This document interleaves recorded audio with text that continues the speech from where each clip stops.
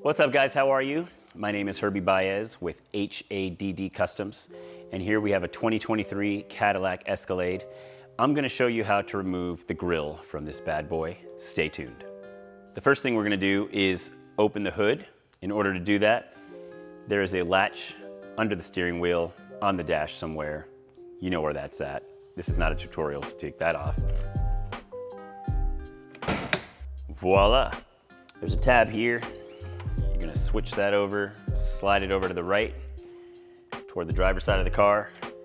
With your right hand, with your left hand, go ahead and lift up the hood.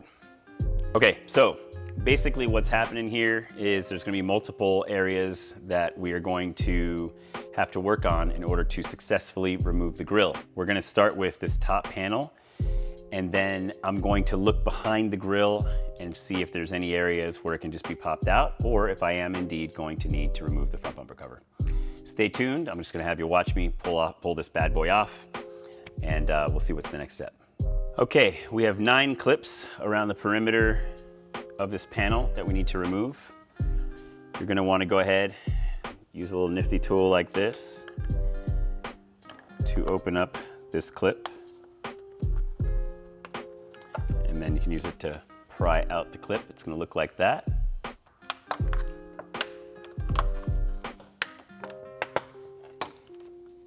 So I've got all the clips out. It's our first attempt to remove this. It appears that there's some type of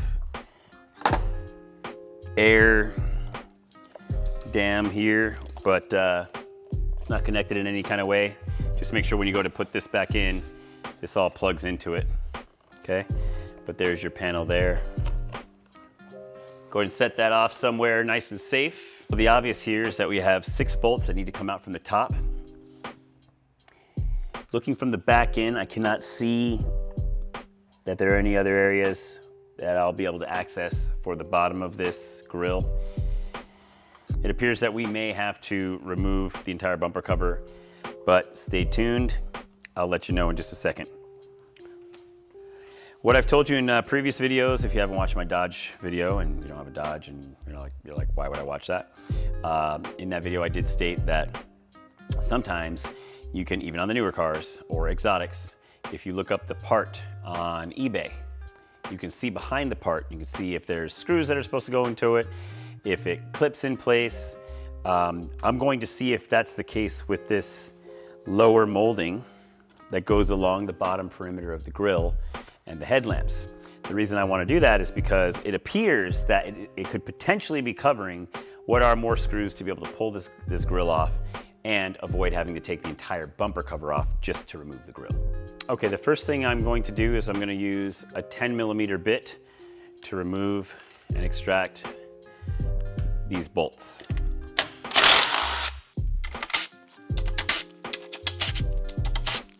It's important that when you go to put these bolts back in, that you do not strip them. I recommend that if you use the drill to pull out the 10mm bolts, you do not use a drill to put them back in until you have first placed each bolt back into the hole and hand tighten until the thread catches the female thread. Once you've worked it in there a little bit and it's free and it doesn't seem like it's caught or it's gonna strip, then you can go ahead and use the drill to bring the bolts back into the hole, but make sure you don't just lay on the trigger. Once they go in, maybe a click or two with the DeWalt drill, and you'll be just fine. Now what we're going to do is I'm gonna just go ahead and pull on the grille a little bit. This is my first time, by the way, removing this. So I'm just kind of doing a little test to see if I can see at the bottom of this and if there's any leeway to pull it off. As of right now, while pulling, it feels like everything's intact. It feels like everything's connected to the back of the bumper cover. I still really can't see anything. And so we may learn that this comes off easier or does come off without removing the bumper cover, but I've gone about as far as I'm willing to.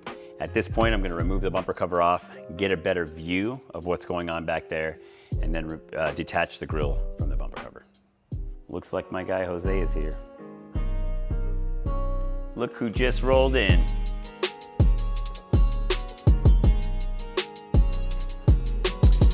Welcome aboard. To start removing this bumper cover, we need to first remove the front half of what is called the fender liner. They call it the fender liner because it's lining the inside of what is the fender, for those of you that don't know. So we're gonna be using our Torx 15, our T15 bit to remove the screws from the front section of the fender liner. Here we go.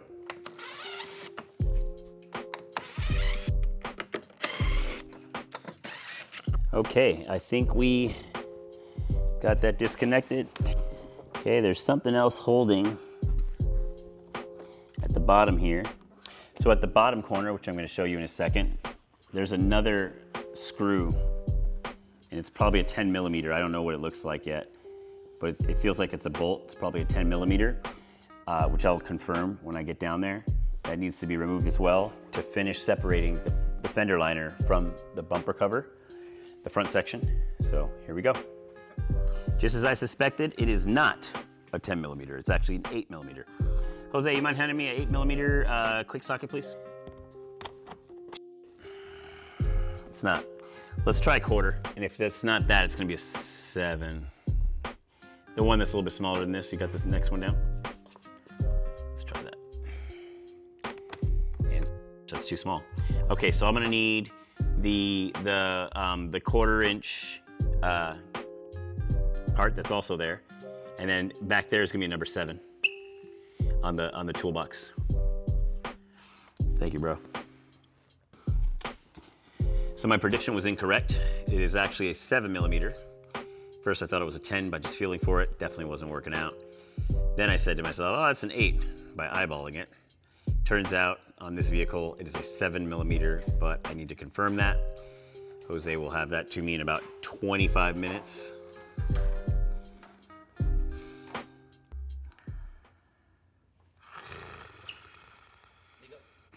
Oh, thank you. It's been a minute. And that is the magical. Whoa, where'd you get this one from? Right on, dude. It's pretty cool looking. All right, that's our 7 millimeter. We're gonna go ahead and use it to pull out this last bolt. It's going to be this bolt right here, which is in the back corner, and it's holding the fender liner on here. Gucci? Okay.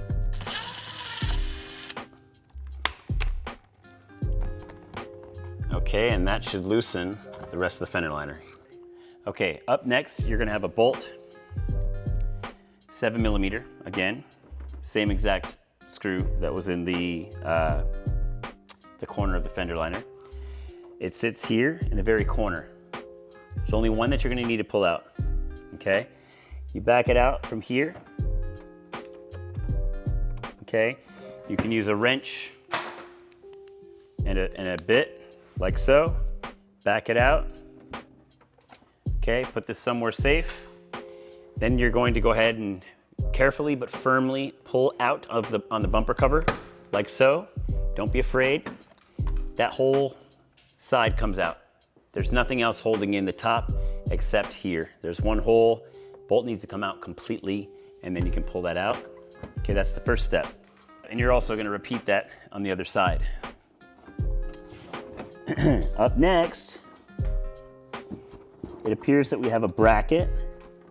This back here is the back of your lamp, your corner lamp, okay? That's in front of the bumper cover. If you notice here, there's a 10 millimeter bolt that actually taps directly into the housing of the back of this lamp. I'm gonna go ahead and remove that next.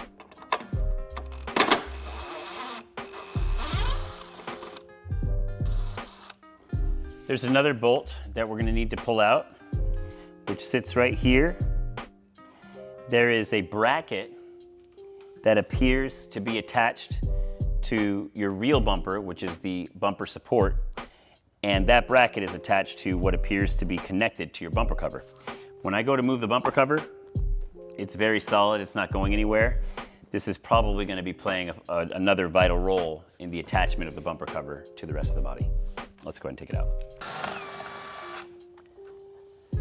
We have here what is the main plug to your bumper cover. This most likely attaches all of your sensors, okay? Your parking sensors, as well as your corner lamps. And that looks like that's about all that's actually plugged into the bumper cover. So we're gonna go ahead, and there's a release clip, or a clip rather, that this whole plug device sits on. We're gonna go ahead and back that out. You just kind of rock it back and forth. You can back that out. What that's gonna do is that's gonna give you some play. That's gonna give you some play so you can actually see what you're doing here, okay? So this is sitting like this. You pull it out. Now you can see the front. This red tab, you see that tab? Push that up till it clicks. Okay, don't press too hard. Otherwise that will back all the way out and you gotta find it and try to re-put it in. This lever is gonna pull out and it's gonna swing downward. So we're gonna kind of release it here from the tab that's holding it in place, okay?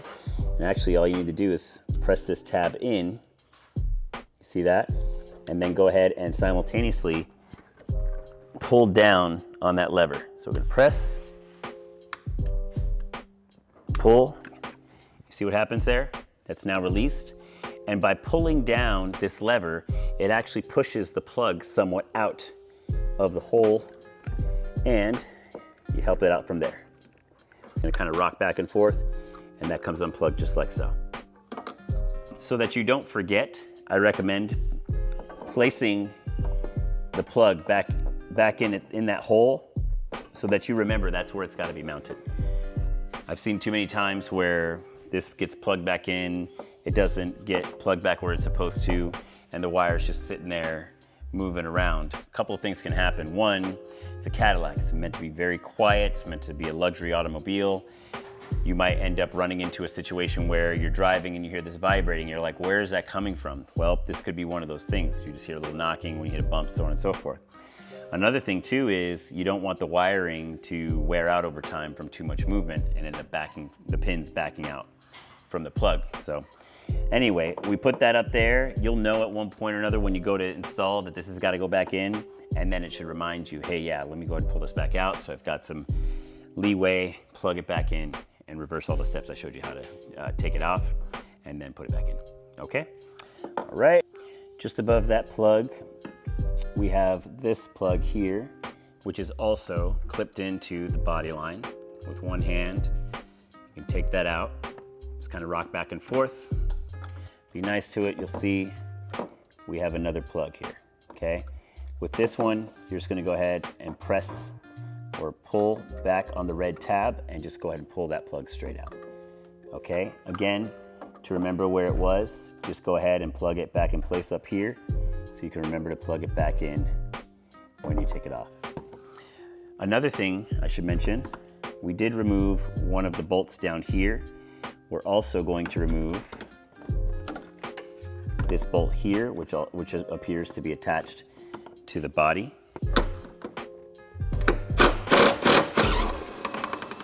Okay.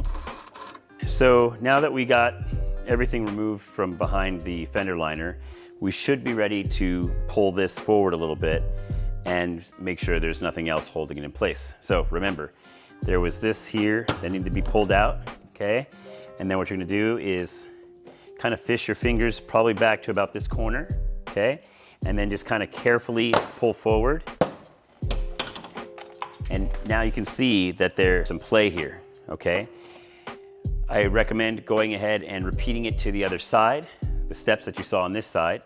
There may not be cables on that side, which if there are, I'll be able to go into that with the video. As of right now, we're gonna go ahead and pull out a bunch of 7mm bolts from the bottom to disconnect the bottom from the lower engine cover. Okay, let's see what you got. So along the bottom here, you're gonna have 10 7mm bolts that need to come out, including the one from the corner that we pulled from the fender liner earlier.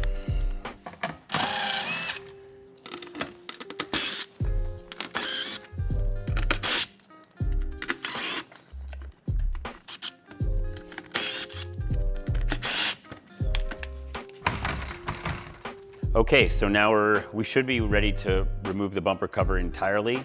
let's go ahead and see what happens. Jose, go ahead and please hold on to that end.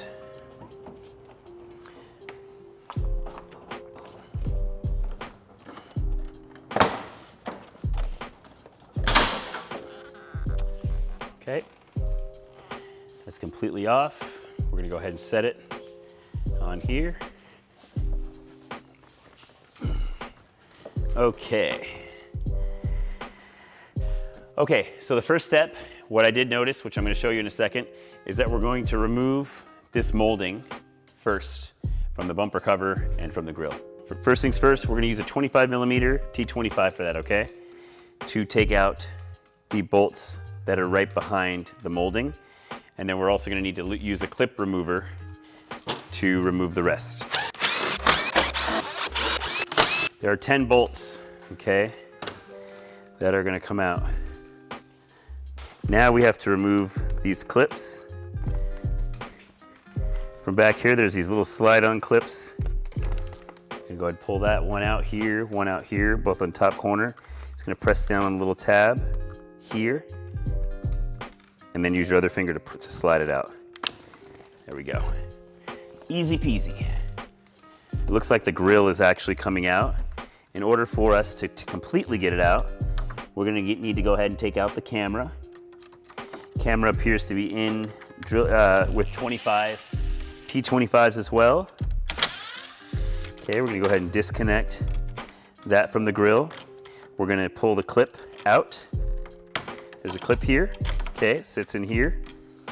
We're gonna pull this clip. I'm gonna get a clip remover, hang on. Now we're gonna pull these clips out carefully. Okay, that one broke. This one should come out a little easier. Just kind of work it left and right.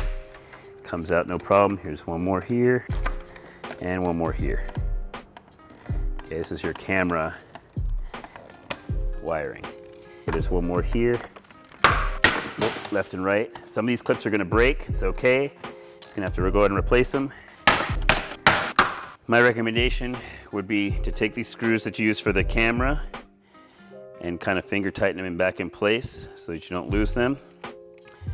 You don't have to worry about where they go when you go to wire everything back up.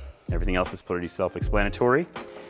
We're gonna go ahead and remove the wire, get all your tools off the grille, and this might actually just come up by itself. Looks like we got a few more clips here. You can use your clip tool to go ahead and disconnect it.